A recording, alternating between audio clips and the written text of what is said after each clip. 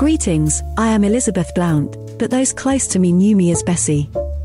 In the annals of history, I am often eclipsed by the more famous queens and courtiers of Henry VIII's reign, but for a time, I too held the king's affection and bore him a child.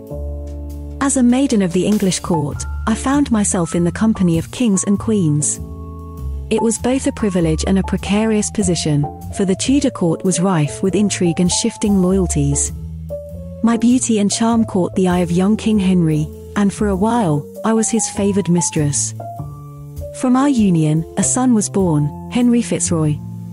His birth was significant, even though he was illegitimate. The king's acknowledgement of him was a testament to Henry's desperate desire for a male heir. Our son was ennobled, given titles, and there was speculation about his place in the line of succession. My time in the king's favour was fleeting, but the legacy of our union endures.